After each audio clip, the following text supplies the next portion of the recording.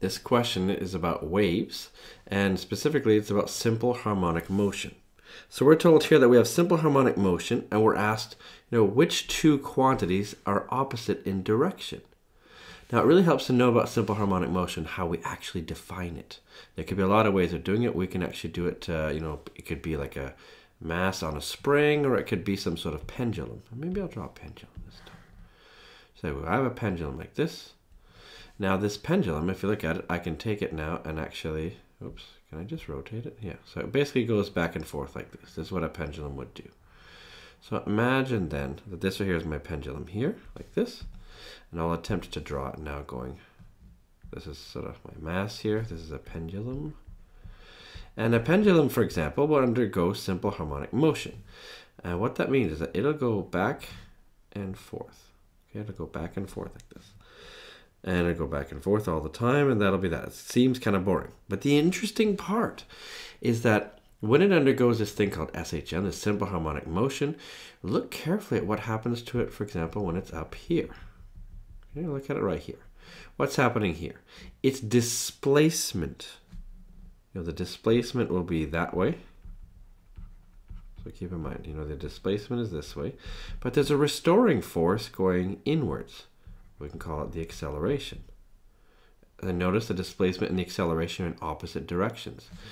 What happens right here at the other extreme? Let's just say over here. Over here, the displacement is that way. Well, maybe I'll define it like, sort of that way. That's the displacement. And of course, the acceleration, whoops, I didn't write that very well. The acceleration is that way, it's to the right, because the restoring force is always towards the center. So because of that, then, you could actually state, the two things that are always opposite in direction is actually answer D. It's acceleration and displacement. Now you might think, well, how am I supposed to know that? It's actually the definition of simple harmonic motion. So it actually just comes from the definition. We define it as something like this. We normally write it like this, by the way, just so you know, to go a little bit deeper with this. We normally say that the acceleration is proportional to negative of the displacement. This is actually how it's defined.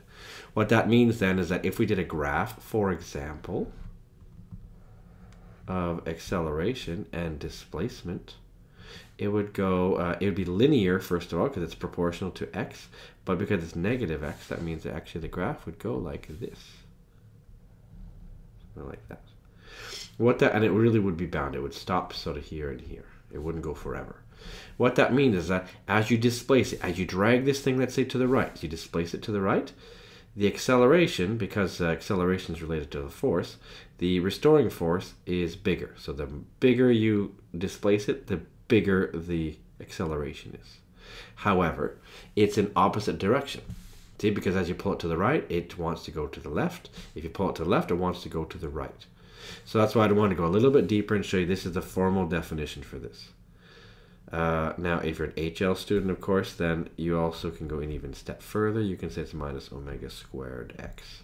This is your constant of proportionality. So just so you know, you can actually say what it's equal to.